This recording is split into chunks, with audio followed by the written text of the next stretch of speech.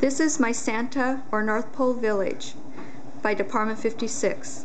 I started collecting the pieces for this village a little over 30 years ago. About 8 years ago, I added the last piece that would fit and discontinued collecting. Just after Thanksgiving each year, I set up this display and another called the Dickens Village and invite friends and family over for viewing. Now a little bit about the houses. The houses are lit, and the oldest house, like this one, the lookout tower, is lit from behind, and that means that I have to display it up against something, a wall or something that would conceal the cord and the light fixture. And you can see there's the black holder for the light and the cord coming out the back. This particular structure is called the lookout tower because it has a telescope, which you can see here. Maybe zoom a little bit. And the dot represents the lens of the telescope. Some of the pieces are animated, such as this skating pond. This is the oldest of the animated pieces that I have, and it's actually part of the Department 56 Snow Village collection. But Department 56 provides an accessory of elves that you can add, which I did.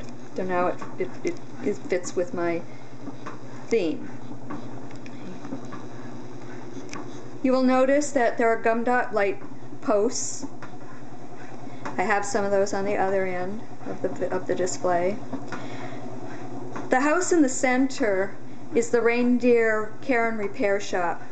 This is an example of one of the newer buildings.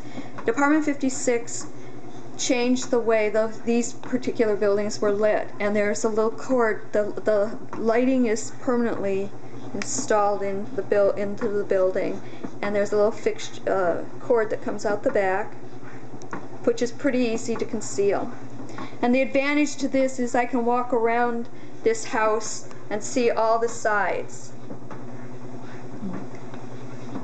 This next house is the ornament shop, and you can see the elves are taking the ornaments out and hanging them on a display tree for sale. The house in the back is Mrs. Claus's greenhouse. The red that you see through the top of the window are poinsettias, and I've tried to show the plants from inside, but none of them are really coming out that well. You can see a little better in person. The next house is the Rock Candy Company, and you can see the elves are delivering the sugar crystals to be made into rock candy. Now this is winter time, and no village would be complete without a physician or someone to care for them in the event that there was a cold. This is an example of the cold care clinic. This is another animated piece that's part of the Department 56 Snow Village, and again I was able to buy an accessory set to replace the people sledders with the elves, two on a toboggan and one in a saucer. Okay, now you can see here I have candy cane street lights. Okay. I also bought this little accessory called the Christmas Fun Run, partly because in the town that I live in, we have a 5K walk run on New Year's Day, on the years that New Year's falls on Saturday or Sunday.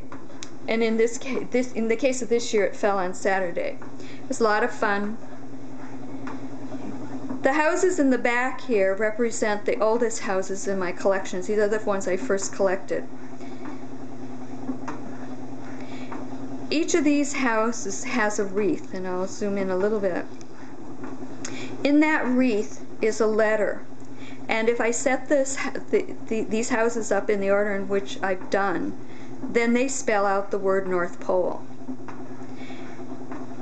The other interesting fact about these houses is that the letter also is the name of the house. So for example, in this case, N, Nene's Toys, O, Orly's Bells and Harness, Rimpy's Bakery, Tassie's Mittens. Now H is also on this house, but that part of the house didn't get a name. Post office.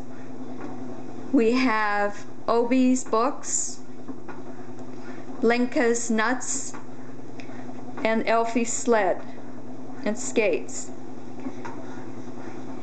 In the front here are the next oldest houses, and they too have the problem that the lighting comes in from the back.